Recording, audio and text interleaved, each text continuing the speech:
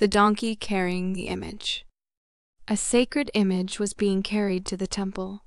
It was mounted on a donkey adorned with garlands and gorgeous trappings, and a grand procession of priests and pages followed it through the streets. As the donkey walked along, the people bowed their heads reverently or fell on their knees, and the donkey thought the honor was being paid to himself. With his head full of this foolish idea, he became so puffed up with pride and vanity that he halted and started to bray loudly. But in the midst of his song, his driver guessed what the donkey had got into his head, and began to beat him unmercifully with a stick. "Go along with you, you stupid donkey," he cried.